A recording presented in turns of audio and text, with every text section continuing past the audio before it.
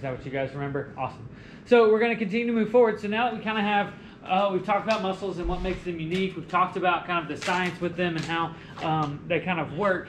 We do want to talk about the benefits. Are there benefits to muscular strength and endurance training, like lifting weights? Okay, I'm glad yeah, there are definitely benefits. Kind of why we're talking about it. So, with that being said, let's talk about some of those benefits. Realize some of the benefits are actually the exact same as those for cardiorespiratory endurance, those that helped our muscles and lungs, but some of those things just aren't as great. Where other things that did happen with with cardiorespiratory endurance are greater with muscular strength and endurance training. So, with that being said, first of all, we see a reduction in cardiovascular disease. So when you do things like lifting weights, you're actually going to reduce your risk for heart attacks and strokes.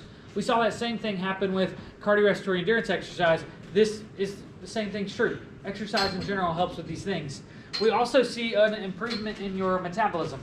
What is metabolism? Talked about it once before. Like the way you use energy. The rate we use energy, or how much energy it takes to keep us alive.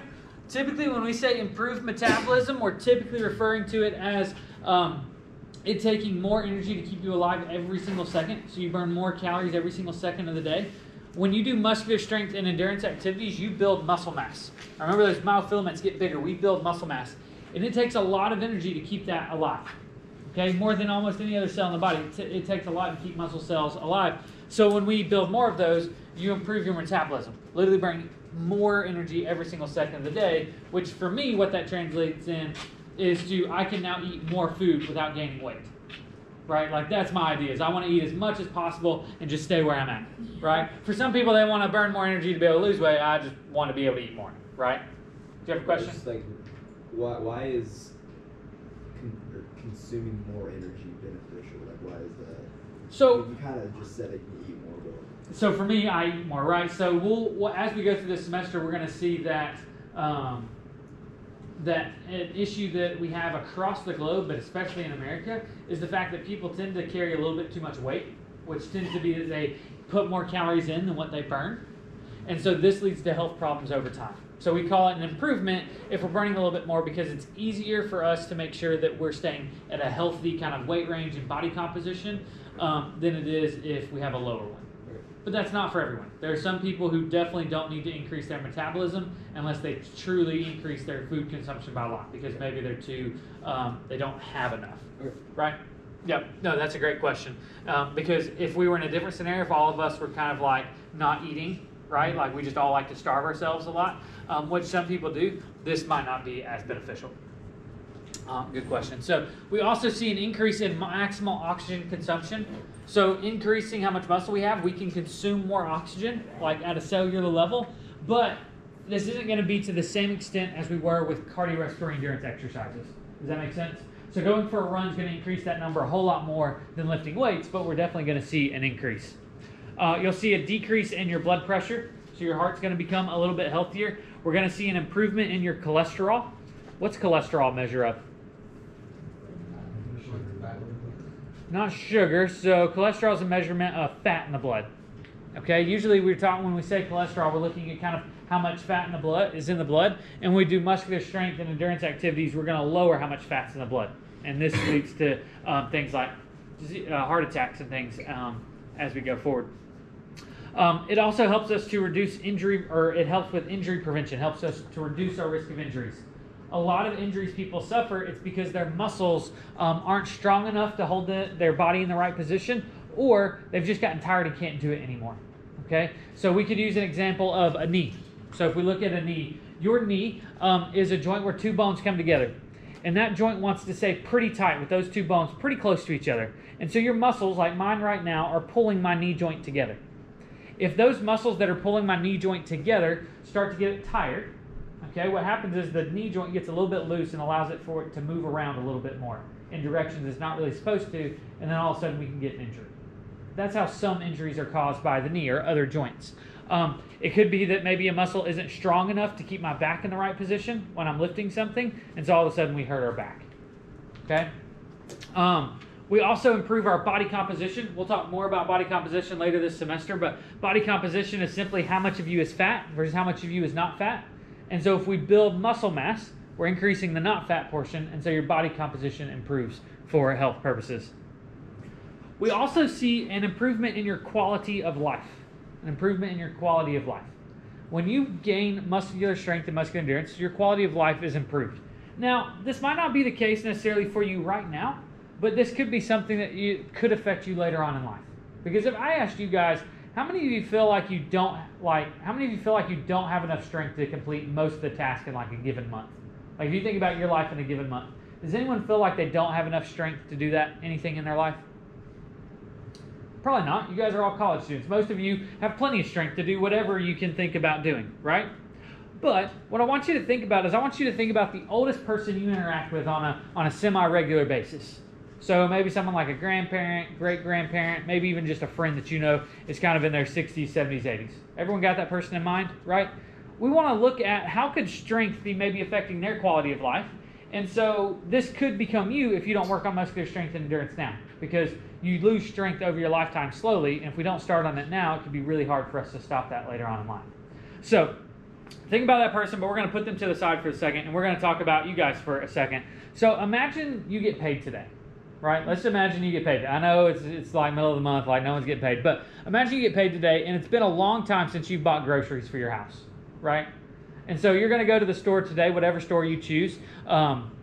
I like Walmart, Kroger. Like they tend to be a little cheaper for me, but you know, whatever.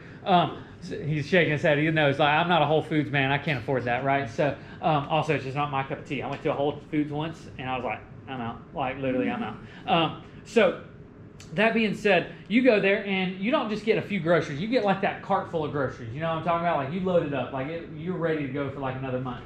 You get all that in your car, right? You pull back up into your house, and it's time to get those groceries from the car into your house. Okay, that's the kind I was about to ask. How are you getting those in the house? Are a lot of you like her, and you're saying like it's all got to come in one load? Do you get? Some of you are saying no. Okay, okay. So it's like you got time. I'm in my life where I'm like, I have time. I just don't want to use that time for that, right? So I'm like, you know what? It's all or nothing. I'm getting all the groceries in one load. Okay, so like do what? Everything's coming, right? So I'm loading up my arms, like got them here. I've got them down this arm, got them in my fingers, and there's still bags left, so I'm putting them like over my head. I've got some in my mouth, like literally biting them. Okay, I've got a 50-pound bag of dog food between my legs, like walking, like kind of like this. Okay, it's all or nothing. If I leave a bag behind, it's going to sit there and rot. Okay, that's the idea at my house. Does that make sense? Right? I have mastered at my house being able to open a twisty-style doorknob with my foot. Right?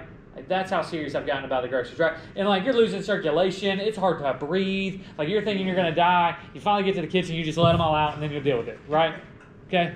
A lot of people do that. Some people don't, but it's kind of like a game at my house. That's how we might do it, or could do it if we chose to. I think all of you could do it that way. Think about that older person now, right? A person you've had in your mind, like your grandparent, your great-grandparent, somebody maybe who's retired. Same thing, they get all those groceries, they have all those in their car, they pull up to their house to unload them. How do they unload them? That might be a little bit differently than how we could unload them. Two at a time. Two bags, right? One in each hand, right? Yeah, that's how some do it. Do you realize some older adults don't have enough strength for that? So it might be one bag at a time, right? And even yet, this is the crazy thing, is we see in older adults that some of them don't have enough strength. Like when you guys pick up a bag, like a grocery bag, like from Walmart or whatever, have you ever like looked inside of it and said, I don't like, have you ever thought like maybe there's too much in that bag? Like maybe I shouldn't like move that because I can't? Or are you just afraid the bag's going to rip? Afraid the bag's going to rip. Maybe we're usually afraid like there's so much in it that's going to rip. An older person might look in that bag and the bag will hold what's in there, but they're like, I don't think I can do that. And so it's not uncommon to see an older person actually take stuff out of a bag in their car, take that bag up to their house, unload it, and then bring the bag back to get the rest of what was in there. Is that going to affect your quality of life? Mm-hmm. Yeah. If we choose to do it that way, awesome. But if I have to do it that way, that's a big thing, right? So quality of life can be affected. If you've ever been to that person's house, or the next time you go over to that person's house, go to their kitchen. Okay, it tends to be most older people love for you to like eat their food. Like that's just my experience. Like every time I go to someone's like older's house, they're, oh, please go to the kitchen, help yourself. Like we got this. My grandmother loves to spoil me with like all kinds of goodies. It's great. But go in there and like open up their fridge, right? look at where all the heavy items are, like the gallons of milk or like the heavy liquids and things that weigh more. I guarantee you they're kind of at chest height or countertop height, right? They are very intentional about where they put things. When it comes to me and my fridge, I just gallon of milk, throw it up top, throw it wherever there's room, right? Also, in my cabinets at my house, well, things are wherever they just fit in, like convenience-wise. Like if I don't use it a lot, it's going to go on the top shelf. For someone who's older, look in their cabinets and stuff, and I guarantee you everything that's heavy is going to be kind of at countertop height or very close to it because they can't lift it up very much. Does that make sense? And so that's going to affect your quality of life as you go forward. Could you imagine going to the grocery store, and this happens with older adults, and you're looking at the store and you're like, oh, I could really use a gallon of milk. It's on sale. I'm going to get the gallon of milk. We would just get it. An older adult might see that and be like, oh, I'd really love to save the money and get that gallon of milk, but I can't lift it. So I'm going to buy a half gallon, 2 half gallons instead. This becomes a big issue, right? And so working on muscular strength and endurance now, we can actually stave this off. You can be almost as strong as you are today, or even stronger for some of you. You can be stronger when you hit 70 and 80 than you are today. If we just simply do a little bit of training. Not a whole lot, just a little bit. Do what? Yeah. We don't have to do a ton. I mean, we could. We could make you way stronger and keep you way stronger throughout life, right? Some of you throwing arms up. But just a little bit can keep you strong. And if you want to be, the awesome grandpa, that like can lift like 1,000 pounds, well, cool. Maybe we can make that happen, right? But that's there. Finally, we know that when you do muscular strength and endurance activities, we improve your self-image. And so your self-image is kind of how you see yourself. Like, how do you see yourself? Do you see it as positive? Do you see it as negative? Kind of think about, like, when you look in a mirror, what do you think about yourself? I wake up every morning and I'm like, good morning, sexy beast in the mirror, right? And my wife rolls over and says, are you talking to the dog again? Like, every morning. I'm like, come on, right? Like, that's ridiculous. Like, but I have a healthy self-image. Like, I'm fine. Like, I know there are flaws or whatever, but I'm happy with the way I am, right? Some people look in the mirror and they can only point out those flaws, or they don't see themselves that great, right? They're like, I'm not that great. Well, we know, and research has proven, that if you participate in muscular strength and endurance training, you're going to see yourself in a better light. No matter what, you're going to see yourself in a better light. I could take all of you today, and we could start lifting weights, and by Friday, if we lifted every day, by Friday, I could make all of you stronger in here. No, we're not talking like tremendous amounts of strength, but all of you could be a little bit stronger. And I guarantee you, if on Friday, I showed you that you guys could lift 10, 15 more pounds than what you could lift today, all of you would walk out of here a little bit prouder of yourself. You'd be like, yeah, you look at that, 15 pounds. Eat it, right? Like, it's showing off. Like, you'd feel good and feel better about yourself. And if you looked at yourself in a mirror, you'd be like, I'm stronger, even though nothing really changed. Does that make sense? And so these are really good benefits that we see. You guys good here? Right? It makes sense, right? So, what do we have to do before we start exercising? Before we ever lift weights for the first time, what should we do? We should warm up, but even before then. Okay, we should do our research. Yep. We're knocking down all the right trees. None of these are incorrect answers. It's just not the one I'm looking for. But before we start doing maybe an exercise program, what should we do? Like before we plan all our exercise out, what should we do first? Change your diet. No. I mean, again, none of these are bad answers. I feel bad telling you no. Like, warming up is great. Like, changing your diet could be good for you, right? All these things, researching it is great. The answer I was looking for was assess. I was going to say it. That's what they all say, okay? All right, so just say it then. Be confident in your answer. Well, not no, but just like that's not what I'm looking for. So I was like, I'm not going to. But someone's got to have it, right? Like, you might as well be confident in the answers. I'm proud of everyone else for being confident in their answer. You, -5 for not being confident. Oh, yeah, that's how this works.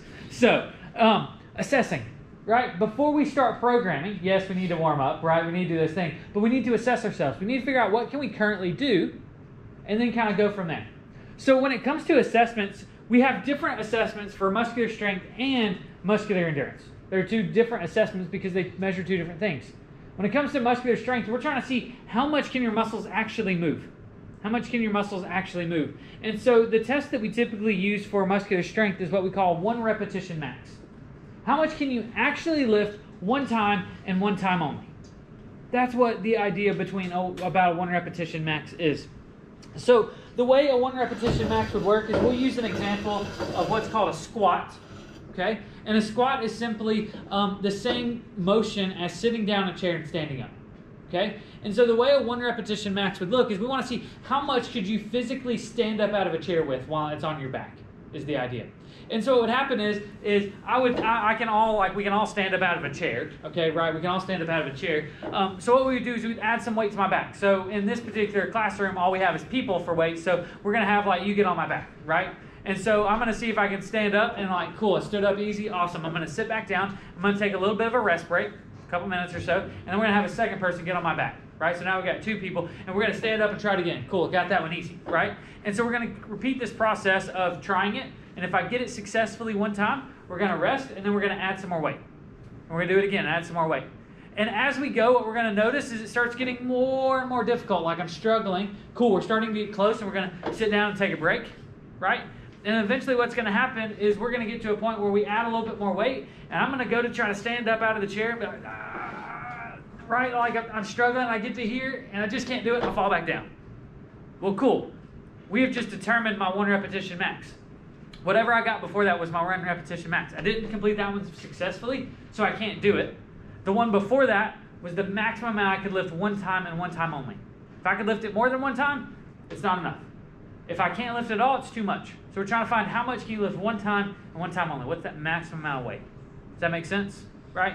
So that's a 1 repetition max as it comes to a squat. If I did that test right now, if we actually figured out how much weight I could move, right? How much could I literally stand up out of a chair with?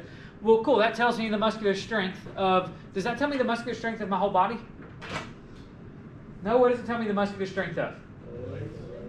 My legs, really, it tells me about the front of my leg, called my quadricep, and my butt, my glutes. It can kind of tell me how strong those 2 things are. It doesn't tell me the strength of any other muscle in my body, right? So, how many muscles do you guys have in your body?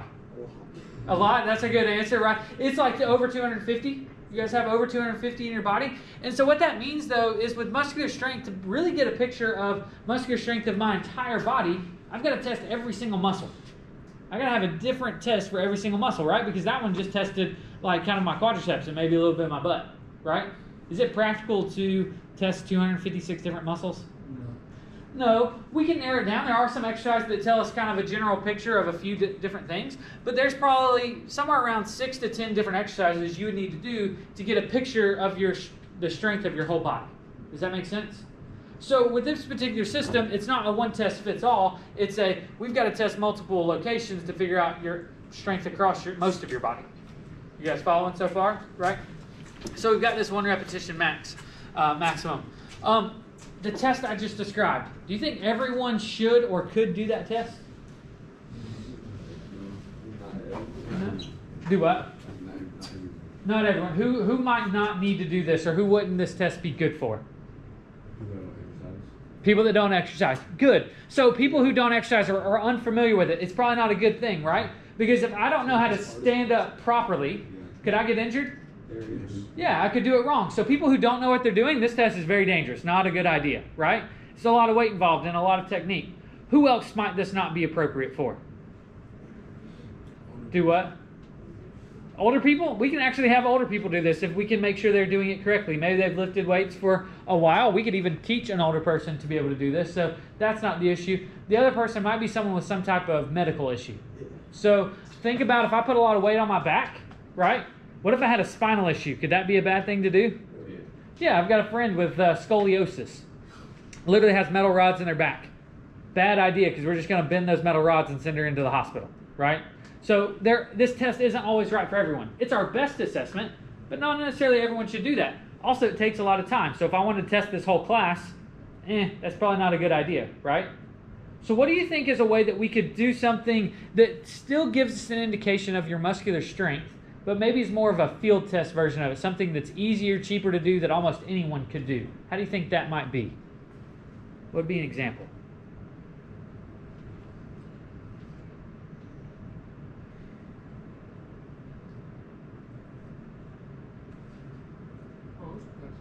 Oh, that's okay. So we have that, but it's not good for everyone. What would be a way that I could look at your muscular strength, but maybe like in a field test way, something that's easier, it's cheaper, almost everyone could do, right? You guys did the 1.5 mile walk run, and so that was a field test version of the VO2 max test. What would be like a field test version, a way I could look at your muscular strength, but maybe it's not quite as dangerous or doesn't take quite as much effort? Push-ups. What about push-ups? How many you could do? Well, if I could do a bunch of them, is that looking at muscular strength or muscular endurance? It's looking at muscular endurance. So it'd be a way maybe. Do what? No, would that be a plank? Like how long could you hold a plank, or is that more endurance? Okay, so how long I could hold like a plank, that's more muscular endurance. So you guys are trying, you're thinking, so I'll help you out here. That's not a big deal. So what we're going to look at is we're actually going to look at, we're going to more look at muscle, like movement quality. So how well can you perform something? Okay, so imagine, I'm going to put this up here so you guys can see. Okay, deal is if I fall and get hurt, first one to call 911 gets 100. Calm down though. If you call 911 and I don't need it, you get a 0.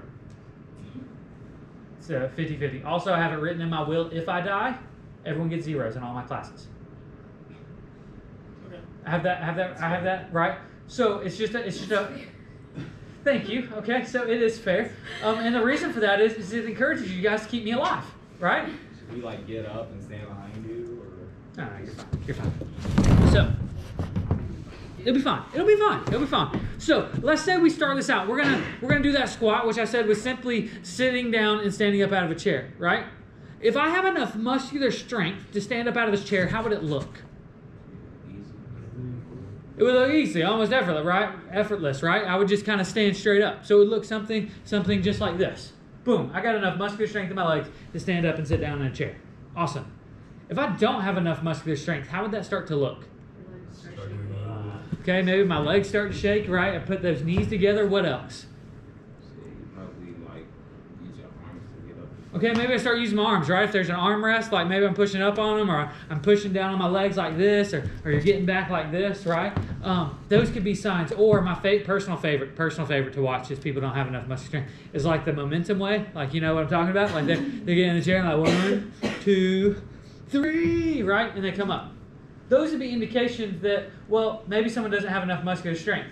But that's not going to be a good indication for anyone here, because I don't think anyone's really going to struggle with standing up out of a chair. Do you? In this classroom? Probably not. Like, it could be in an older population. So what we can do is if we did that well, what we can do is we can make the exercise harder. We can literally make it harder. And so what we do is we remove the chair and do the same activity. If I have enough muscular strength to do an actual squat with no chair, what happens is I come down and I am sitting here, right? I've got a straight back for the most part. I'm leaning forward just a little bit to keep balance. If you notice, I can actually wiggle my toes, so my weight's back on my heels. I can sit here all day. I don't necessarily want to, but I could, right? It's not the most fun thing. And then when I come up nice and straight and even. If I don't have enough muscular strength in my legs to be able to do a squat properly, what we're going to start seeing is maybe people coming up on their toes, because you're adding your calves in now. Or maybe they're really lean forward, so their knees are way past their toes instead of being more in line with it. Maybe I'm bent over a whole lot trying to do things like this. And when I come up, maybe it's not like this even movement, but I start pushing up with my legs and then turn my body, right? Or another thing is, if I don't have enough muscular strength, maybe I start to come down like, yeah, I'm going to squat, right? And then I just do this number right here. Have my legs moved at all? No, but people will do that, right? I'm getting lower. Like, it's got to be. So we're showing that there's some weakness in the legs. Does that make sense?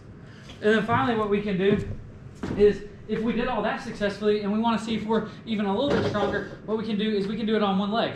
And so I can take and prop one leg up in the back of a chair and simply go down and squat. Again, if I have enough muscular strength, I can wiggle my toes. I stay nice and straight, and I come right back up. If I don't, I might be on my toes or shaking, other things like that. Does that make sense? By the way, it takes a decent amount of muscular strength to do it wrong when you're not wanting to as well. And you can see that. You can experience that. So a field test version. Make sense? Lab number 6 is going to be you doing the exact test I just did, the field test version. What you're going to do is it's simply an observer. So I would suggest that you get someone to watch you do it. There's a rating system. Read the directions. Okay, it's a Word document. Read the directions. It's very obvious when you guys don't. Okay? I can tell just like this that you haven't read the directions. I'll give you a 0 on it. Read the directions. Have a partner kind of observe you. It gives you a direction on what each score looks like. And you just say, like, you do those activities, and you just give yourself a grading system. Okay? 0 to 5. Again, read the directions. And then you answer a couple questions. Super simple. Easy enough, right? Not too bad. That'll be due this Sunday. D2L says it's going to be 2 weeks from now, but you guys got it. I'm going to go ahead and assign it for this Sunday. Okay? Got a week to do it. Won't take very long. So we've got our muscular strength out of the way. We also want to talk about muscular endurance. Muscular endurance assessment is different than muscular strength. Muscular strength was how much can I do one time and one time only, where muscular endurance is how many times can I do the same movement over and over and over and over and over again until my muscles just give out. Does that make sense? And so what we do for this test is we do what's called a repetition max. A repetition maximum. So how many times can I literally lift the same weight over again? So before, what we did is we kept adding people to my back and seeing could I get it one time only with this squat or sitting down and standing up out of a chair. This particular time, what we would do is I would just have maybe one person get on my back, and I'm going to sit here and stand up and sit down in the chair and stand up and sit down in the chair and stand up and sit down in the chair without stopping. That's the key, because when we stop, our muscles recover. But we're going to keep going as much as we can until literally I go to stand up and I'm like, I can't. Boom. Now we can see how many times did I get that. Right? If I got it 20 times, that's some muscular endurance. But if I got it 25, that's a little bit more. Right? And so we can retest for that same weight over and over again. That's the best way, is to do it with a standardized weight. Like there's a standardized weight kind of for those, or things like that. But is that going to be necessarily be the perfect test for everyone? Are there people that maybe shouldn't do that particular style of test? Yeah, it's the same answer as before. Maybe they have an injury. Maybe they're not used to the movement. And so there are field tests for muscular endurance. There are field tests that can do the exact same thing. What's an example of maybe a field test of muscular endurance that could assess muscular endurance but maybe not have as much of the risk and have to push ourselves quite as hard? You guys are probably a little bit more familiar with these. Push-ups. Have you guys ever done a push-up test where maybe it's how many push-ups you can get in a minute or how many push-ups you can get until you can't? That's an example of this field test, right? Another example of that might be crunches, right? Or sit-ups. How many sit-ups could we get in a minute? Or how many could we get before we give out? Both of those would be examples of field tests when it comes to muscular endurance. With this, remember, one exercise tells us about only one or two muscles. So we do have to do multiple muscular endurance tests to get a good picture of our muscular endurance across our entire body, just like muscular strength. Does that make sense? So earlier when you said push-up test, if we looked at a push-up and looked for the quality of push-ups, like how well you did push-ups, that could then turn into a muscular strength assessment.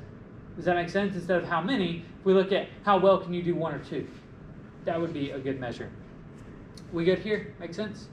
So lab number 7 is you're going to do some muscular endurance testing. Yay! You get 2 labs right back to back. So in that lab, you have one of 2 options. Okay, the first half of the lab, the first page or so of the lab, maybe 2 pages, you can do the true repetition maximum, where you go to a gym with weights or you have weights at your house and you put an amount on a bar and you see how many times you can get it, or you get a certain weight, so many, like basically you figure out how many reps, how much weight you can lift for 20 reps. Does that make sense? That's the one way to do it. However, I know that most of you, not most of you, some of you might not be familiar with lifting weights, and some of you might not have access to weights. Well, that's okay, because the second half of the sheet is doing some field test version, so a push-up test and a sit-up test. I don't care which one you pick, but you need to do one or the other. You can do both if you'd like, but you don't have to. It's just either do the field test or do the actual repetition max exam test, and then answer the questions on it. Pretty easy, right? That one will also be Sunday at 11 p.m. So you already got lab 6 and 7 that will be due. Good?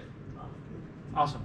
So we've got our assessment portion. We've got that moving along well. So after we assess ourselves, what do we do with those results? So if I figure out how strong I am, or I figure out how much muscular endurance I have, what are we going to do with those results?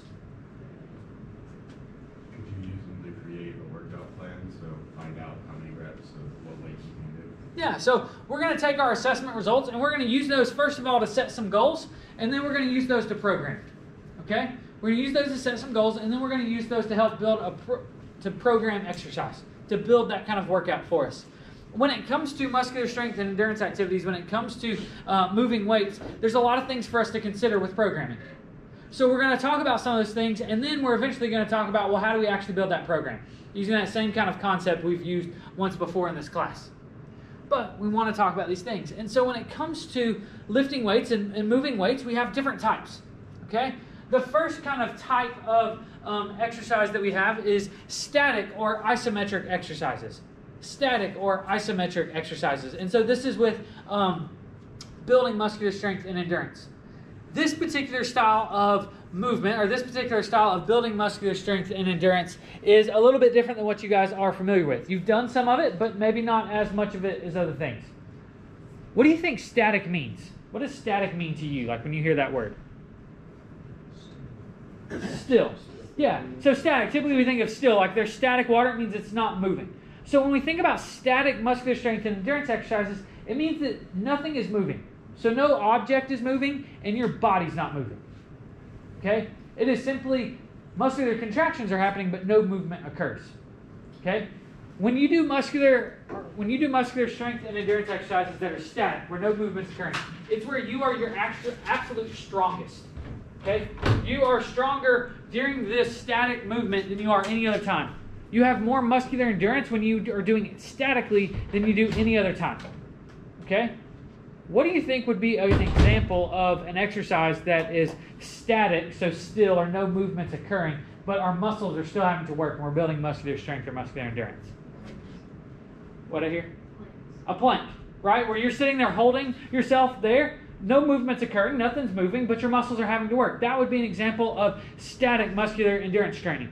Yeah. What?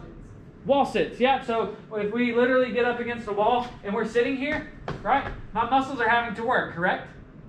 Yeah. Is anything moving?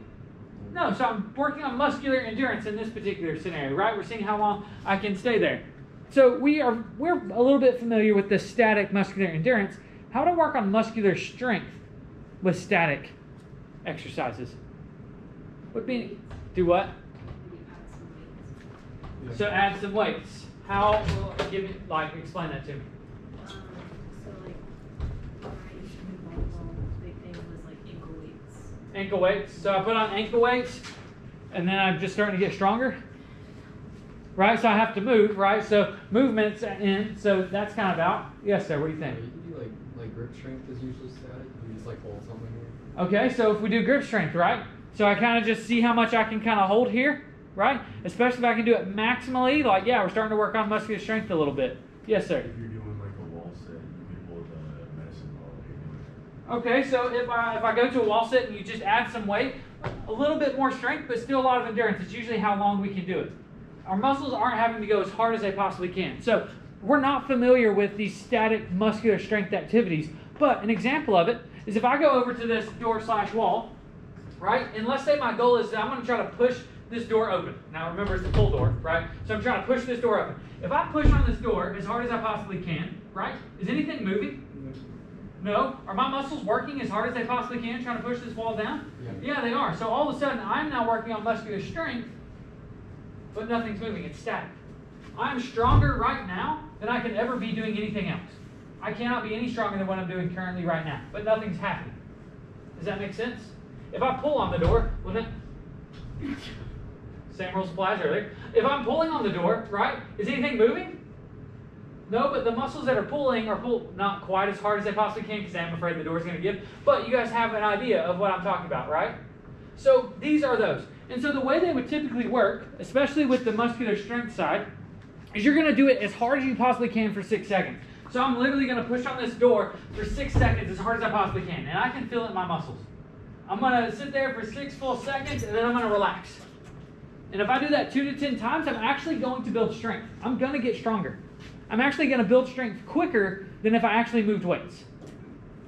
I'm going to get stronger, and I am my strongest right at that particular moment in time. Does that make sense? Right? When you go to the gym, you don't see a lot of people doing that, right? If you were to go to a professional athlete, see a group of professional athletes and go to the gym with them, would any of them be sitting there doing static strength exercises? Like if you went to an NFL team and walked into their weight room, what are you probably going to see most of them doing? You're going to see them lifting weights, doing things with movements, right? Why is that? If we know that you're going to build more strength doing that, pushing up against the wall, and we know that you're stronger pushing up against the wall, why do professional athletes move weights instead of pushing up against a wall? Overload. Do what? Overload, I guess. What do you mean with the overload? I don't know, just overload. You can put more weight there. to like, yeah, I guess like give it more resistance or.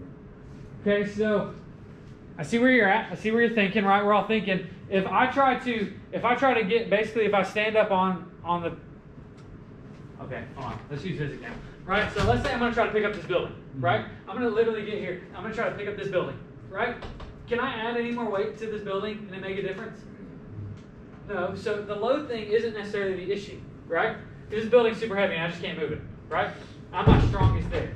But why, you're thinking, right? You're getting there. Why do we not see professional athletes? Why do most people not do these static exercises? Why don't you walk into an NFL weight room and just it's a giant set of walls that people are pushing up against? You see them moving weights. Why? It's boring. It's boring. It is a little bit boring, and that's a little bit to do with it. A little bit. Doesn't have like the benefits of moving. Like. Okay. Yeah. So we're starting to miss some of the benefits from movement, right? I am stronger pushing up against the wall, but think about this: when you are playing a game of football, does movement happen? Yeah. Could you imagine like an NFL game, like the ball's hiked and you just see this? Like them just pushing up against each other. No one would watch that, right? In your everyday life, do you have any time at all where you need to like push on a wall till it comes down? Maybe occasionally, right? But not really, right? You don't ever like walk up to a classroom with the door locked. You guys don't sit there and go, let me in, like you're pulling up against the door. You guys are like, yeah, class canceled, right? Like you try to make no noise so I don't come and open it, right? Like, so what happens is yes, we're stronger here, but at the end of the day, it doesn't translate into everyday movement. It's not providing us with this functional strength. Does that make sense? Something we actually utilize. But you can do it and get healthier from it. Doing these exercises can make you healthier if we don't need to worry about doing sports. And most people could be fine with that, just getting healthier from it. Does that make sense? You guys following so far? Right? So it is there. You do see the health benefits from it, and realize most of these static exercises can be done for free. Because really all you need is a floor and maybe a wall. Okay? All of you, it's becoming spring, maybe-ish, right? Like it's becoming spring. And so you got to get ready for spring break, right? You're going to go to the beach, and it's going to be summer, and you're going to go to the beach. And I don't know about you guys, but I want my nice beach butt, right? Like I want the nice toned butt for the beach. Well, realize you can get your beach butt while sitting in class every single day. All semester long, I've already been working on making my butt more toned and stronger, getting ready for my swimsuit, right? And we can do this through static isometric exercises. Literally. You can do them every single time. So all you have to do is activate your glutes, so your butt muscles. You just have to contract your glutes. You can't tell that I'm doing it, but I'm doing it right now. So maybe some of you are like, well, how do you do this? How do you do this, J-Ho? Well, all you have to do is, you know when you're like pooping, right? Like, I know, it always starts there, right? You know when you're pooping, right? And then someone hollers at you like, hey, we got to go. Like, pinch it off. Come on. You know what I'm talking about? Like when you're pinching off a poop, like, and you're squeezing those butt muscles together. Well, cool. All of a sudden, if I do that as hard as I can while I'm standing here talking to you guys, 6 seconds on, sweet, relax. 6 seconds on, right? And I keep talking to you guys, boom. I'm building my glutes for beach season. Easy enough, right? You can do it sitting in your desk right now. You can work out your entire body during class today as I'm talking. Just contract your legs as hard as you can, like pushing up against the floor, right? Push back in your seat a little bit with your arms, right? So he's doing it right there. He's just pushing back in his seat. He's working on his legs. All of a sudden, you guys can see the health benefits and get stronger while sitting in class. Benefits, right? Now, none of you will look at me the same again as I'm walking across this classroom. So, makes sense, right? We've gotten that portion. So let's talk about dynamic. What do you think dynamic means? Because this is a whole other way to build muscular strength. What does dynamic mean? So changing, or we're going to have movement happening. Okay? These are the things that we're more familiar with. These are where weights are actually going to get lifted. So this is also referred to as isotonic. Isotonic. So it means that things are moving. When movement occurs, though, things get a little bit more complicated. When movement occurs, things get a little bit more complicated. And so what we have to start talking about is the difference between concentric and eccentric portions of a movement. Concentric and eccentric portions of a movement. And so the best way for us to kind of look at those is we're going to look at some movement and talk about it. So what we're going to do is we're going to look at my bicep, okay? My massive biceps. All of you are jealous. It's okay. You too, if you work this hard, can get arms this big. Don't you dare laugh, okay? So, and yes, I understand that I have very pale skin. It's just who it is. I worked 20-something years to get that. So, that being said, we're going to use the bicep, okay? The bicep is used to bring things to your face like eating. Okay, one of my favorite activities. So think about like drinking, right? Like we drink water, that's what's going to bring it to my mouth, is my bicep. Okay? The job of a muscle, when a muscle is told to contract, what it does is it pulls together and gets shorter. So when I lift up this water bottle and bring it to my face, that's what we call the concentric motion, or the concentric phase of the movement, where my muscle is actively getting shorter. Bring it to my face. Does that make sense? This is a concentric, where that muscle is getting shorter. Now let's say I drink this, right, and I'm done with it, I'm ready to put it down. Now when I go to put this down, do we just let gravity take over and just bring it to the table? No, right? We don't just like let it fall, right? We control it on its way down. Well, when we control it on its way down, when we're controlling the movement as our muscles getting longer, that's called the eccentric phase of the movement. The eccentric phase, where the muscle is actively getting longer, but we're controlling it. And the way it works is it doesn't work as our muscles are pulling themselves apart. What happens is, remember those little hands we talked about, right? Those little hands that were holding that rope? All they're basically doing is just letting go and then catching it. Letting go and then catching it. And so you have this, if you ever get something really heavy and you try to put it down nice and slow, you see this kind of like jerkiness. And it's those hands like letting go and grabbing, letting go and grabbing, and you get this jerkiness. Does that make sense? That's the eccentric portion of the movement. The reason we talk about that is we want to, when we move weights or when we move anything heavy, we want to control it on the way down when it's lengthening. Okay? The reason for this is we see a lot of benefits. Almost over 50% of the benefits, the strength you build when lifting weights, comes from actually the eccentric portion, putting it down under control. If you ever see someone in a gym like picking something up and they get it to here and they just drop it, and then they pick it up and get it to here and drop it again, they're losing out on half their workout or more. So it's really important for us to, it doesn't have to be the most like, we're going to take 5 minutes to lower it down, right? But we want to do it just nice and controlled, where we're having to use our muscles. Does that make sense? There are some things where we might not want to, things over the head. It might be a little better to drop it than it is to try to like catch it and like let it come down on you. But you guys get the picture, right? Another thing when we talk about dynamic movement is we have to talk about the different kinds of resistances, the different types of resistances. When we talk about moving, when we talk about muscular strength, endurance, and lifting weights, how do we typically measure the resistance when it comes to lifting weights? How many times can you? The weight is typically what we say is the resistance. So like how many pounds is it, right? And so if we have something like constant resistance versus variable resistance, well, constant resistance is what we're most familiar with, right? So does this water bottle weigh something? Yeah, let's say it weighs a pound. It doesn't, but let's say it weighs a pound, right? So it weighs a pound here. How much does it weigh now? A pound. How about now? How about now? Is it ever going to change? Not unless I dump something out of it, right? But for the most part, constant resistance means it's always going to be the exact same resistance no matter what I do with it, right? So constant. So these are typical weights. We also have what we call variable resistance. Variable resistance. What do you think happens with variable resistance? Like, so you're like bench pressing, you put like bands on the sides, and it changes, I guess, because they're getting tighter, so it changes the weight as you're lifting. Yeah, so basically the resistance, how hard it is for us to move, is going to change depending on what we're doing with it. So he used an example of basically using resistance bands, which is like a giant rubber band, right? When I stretch that rubber band out, does it become harder or easier to move? It becomes harder. So if I start trying to pick it up like this and I'm standing on it, right, and I'm trying to push it up over my head, it's going to get harder and harder and harder. What happens is I come back down. Do what? It comes down faster, I guess. It's easier. It's easier, right? It gets easier to move and easier to move and easier to move. Does that make sense, right? So the resistance is changing. Another way that can happen is, let's say I have a giant chain, right? Let's say there's a giant chain on the floor, and I pick it up and I've got some here, right? So it's kind of heavy, but let's say it's still on the floor, but let's say I take a step up into this chair. Did it become heavier? Did I start to feel more of it? Yeah, because more of it's off the ground. Does that make sense? And then if I took another step up, it would get even harder, right? And then as I come back down, it gets easier because more of it hits the floor and I'm not having to hold as much of it. Variable resistance. Making sense? Yeah? Good. So, one of the last couple things we want to talk about, at least grouped together, and I think we've got time, right? It's 10:16? Yeah. Is plyometrics and speed loading. Have you guys ever heard of plyometrics and speed loading? Maybe a little bit of one or the other. Okay, so when we talk about these things, when we talk about plyometrics and speed loading, we're going to start with speed loading. This is something you guys have been doing for a while and just maybe not realized it. Okay? So when it comes to it, let's talk about jumping. Let's say I want to jump, right? How do I jump? You guys tell me. What do I do? Like, how do I jump? Like, I want to jump up. What am I going to do? Push off the ground.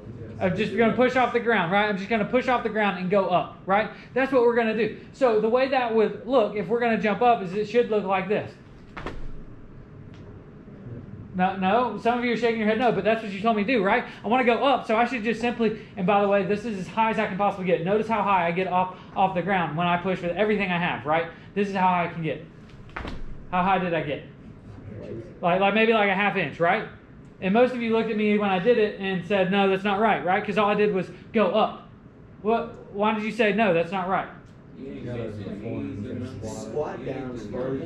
I got to bend my knees, I got to squat down, but that doesn't make sense. The goal in jumping up is to go up, right?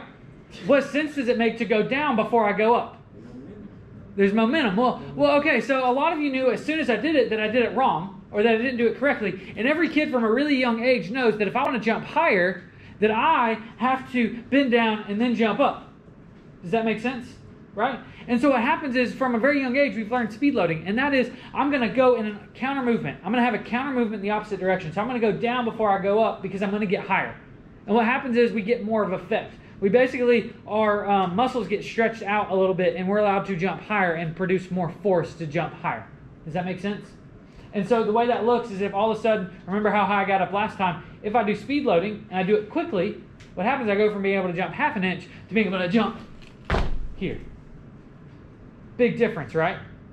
Speed loading is what makes that. Also, it has to be quick. You never see anyone going to jump and being like, and then going up, right? Because it loses its effectiveness. Does that make sense? What plyometrics is using gravity to do the same thing, to kind of load our muscles. So we step on a box, and we don't jump off. We step off, and we let gravity force our muscles into loading them, and then we're going to jump up. So I literally step off, and as soon as I hit the ground, I jump up. And we get a very similar benefit. The idea is that we eventually work up to something higher, and then we can get a better benefit than we ever could with our own muscles. Yes? So like when you see people in the gym doing like the step thing, like where they start on the ground and they jump onto a box, is that? So, not really. So if I'm jumping up onto this box, right? If I'm jumping up onto that box, that is more me just working on my explosiveness, like making those muscles stronger. And then if I take and step off the box on the other side, then I'm doing that kind of system. So you'll see some people doing both, right? Going down and letting that go to the next box. So it could be. Good question. Make sense? Okay, so I know we're out of time.